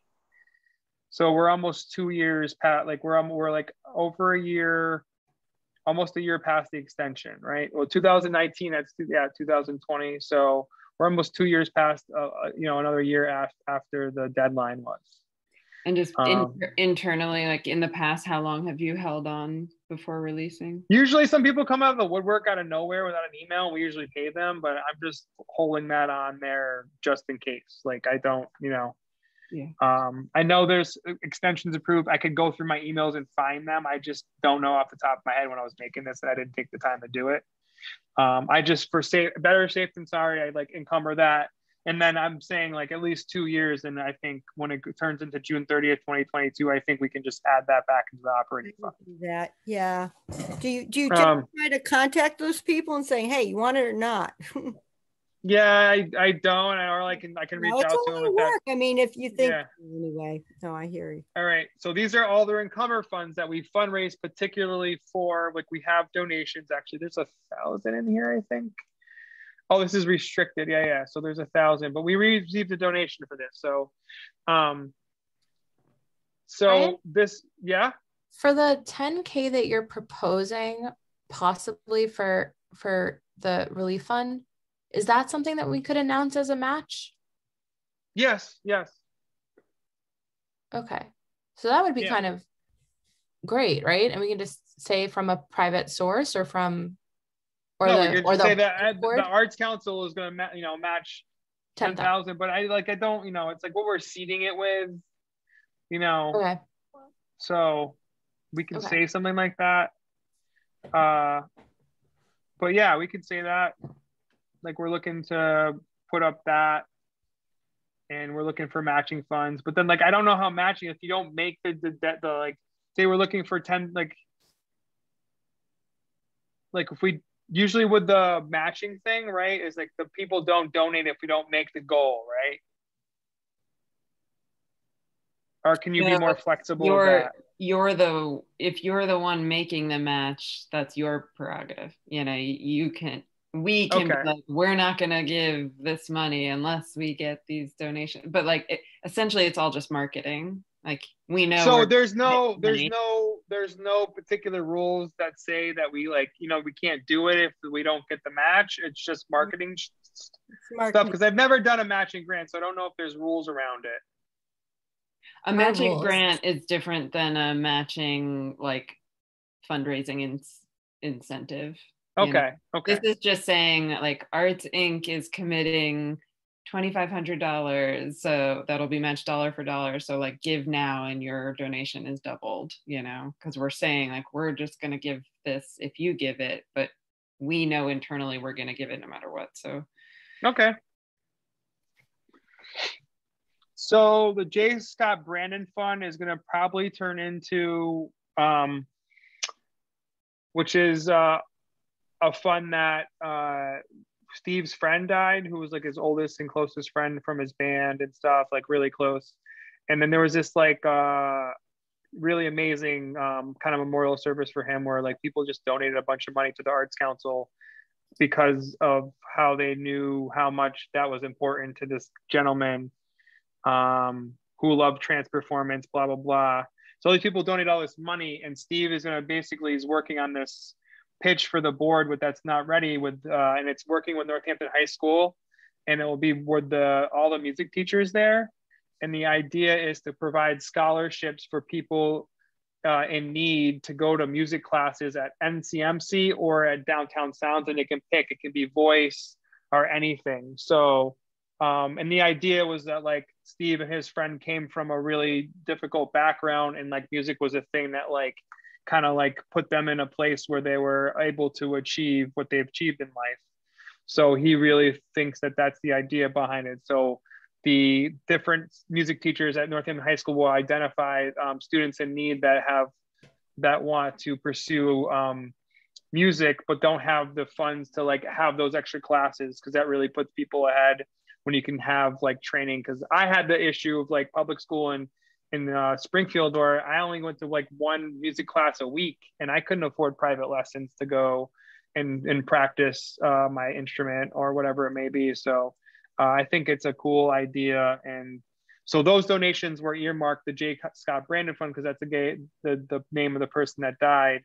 But I think they're going to basically petition the board to change it to like whatever the Northampton, Music Scholarship Fund or whatever they decide to name it. So that's encumbered there.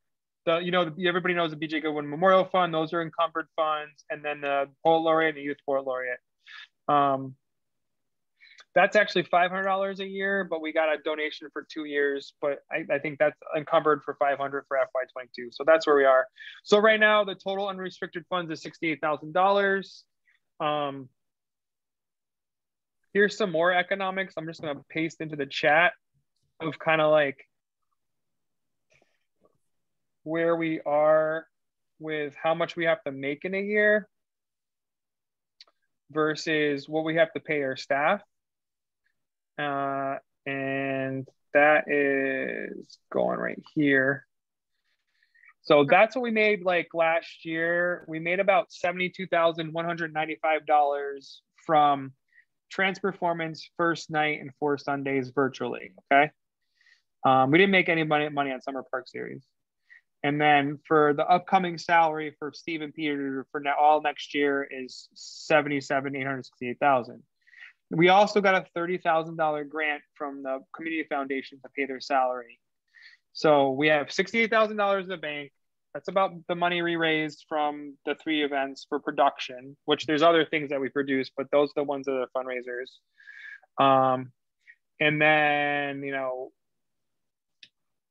what I would suggest from looking at what we're doing, because we do have, if the trend of COVID stays as it is now with vaccinations, et cetera, in Massachusetts, there is a potential that we'll be seeing the same kind of income we were seeing before, specifically that we have a possibility of having a really successful first night.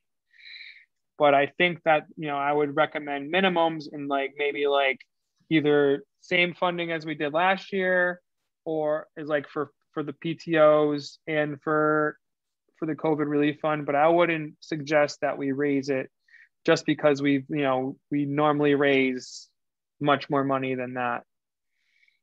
Like we usually raise $30,000 at 4 Sundays, $30,000 at Trans Performance, and like $50,000 at First Night.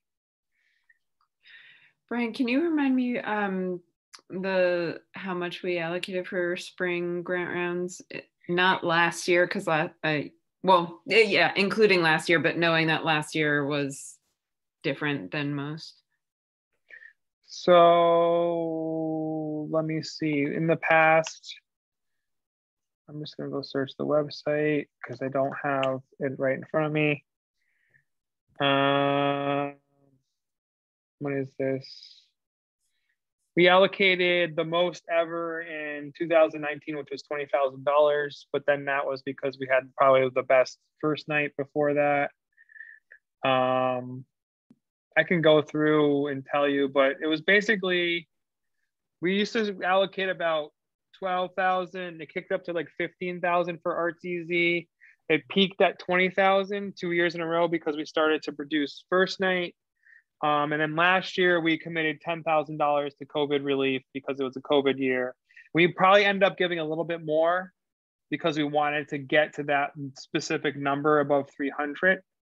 But I think it was about $10,000 to $15,000. But my suggestion, if I'm looking at the transfer performance financials, is which I have. If you guys want to, I can also share.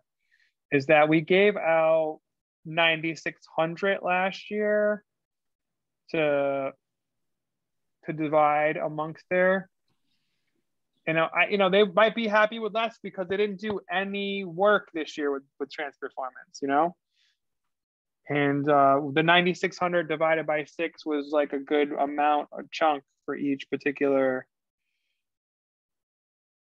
It was like $1,600 per PTO. So those are the things to keep in mind when we're, voting on or figuring out what we need to vote on. Now, do we have enough ink members here? We have 1, 2, 3. I think we do have enough, actually.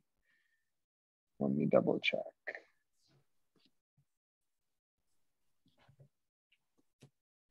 Missing Esther and George, if they're still around. No, we have Rachel. Did we vote on Rachel adding on? I don't have Rachel on my board list as the ink board because we can only have 2.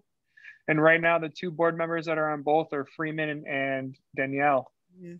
So in the end, you weren't on the ink board yet, Rachel, because we wanted Freeman to be both on, because he's the treasurer, to be both on the ink board and the municipal board. I know that was confusing. Oh, so there's just 2 of us then here. I'm pretty sure I was. You were, but then somehow I remember you got added. I do remember that. But then go ahead. There was a point where you said you couldn't be on the municipal board, and we were waiting for the city to chime in, and they finally did, and we were like, oh yeah, we're gonna move you to the ink board so you can still be part of our board. And there was a point where you were said the city said you can still be on the municipal board, and you're still on the municipal board, and that Freeman was going to become the treasurer, and we can only have 2 board members on both the municipal and the ink board, and we had to go with Danielle and Freeman because he's the treasurer and Danielle's the chair. I didn't know that happened. Okay, I'm not on the ink board. Sorry. Oh, I just checked. I thought you were too, and I just double checked, and you're not on there. So we have to table those. We can't vote on anything. Yeah, it's just 2 of us. Why can't we have more than 2 members? Conflict of interest. Oh. Yeah. It was determined in 2012 that we can only have 2 members. It used to be that everybody who was on the municipal board could be on the ink board, and then they changed it as soon as they became the director. Yeah. They said they have, due to conflict of interest, we can only have 2 people. You have to be really careful with, yeah. So that was the compromise and stuff like that the 2 in terms of. And every different other, I think it's every, we're not a board, whatever, every other council in town has to be like that too. Yeah. Okay. So Brian, can I move to approve what you suggested by email? Yes. Okay. You can email all the board here. I'll just send the. Or do you want to send the financial snapshot and your proposal to the ink board by email, and I'll move to approve it, and then someone can chime in and second. I can second. I guess I even can. Okay, so I'll move Kathy can second, and we'll just get a vote of hopefully. I'm imagining folks will agree. Yeah. So I don't know what I recommend for, I would recommend $1,200 or $1,000 for PTO since they didn't actually show up and do anything. But you guys can say something different than that. Maybe we don't want to. We maybe want to give as much as we can. But again, this is the ink board just asking the municipal board for guidance. It's like we can still talk about it. Yeah, but the thing about giving to the PTOs, and maybe now that we have Lori and Tolani on the, it would be great to see what they're doing with our funds for arts in the schools. I have no idea what they're doing. Yeah, I agree with that. For a while, we had Mary Clark on our board, and she was, really active in the PTO, and we would get updates. But it's been a while since she's been on the board. Yeah, I just think it would be nice to get some sort of, we get, what are you doing? Let us know, you know, with the money. So, you know, I'm going to recommend 10,000 to COVID art to relief, and then $7,200 to the PTOs, which is $1,200 per PTO. That's a lot. That's, you know, sorry, how much was 7,600? Yeah. Oh, 76? 7,200. So we're committing another $17,200, and then we're gonna hopefully we'll get through this year, and then we just go back to the $20,000 level next spring.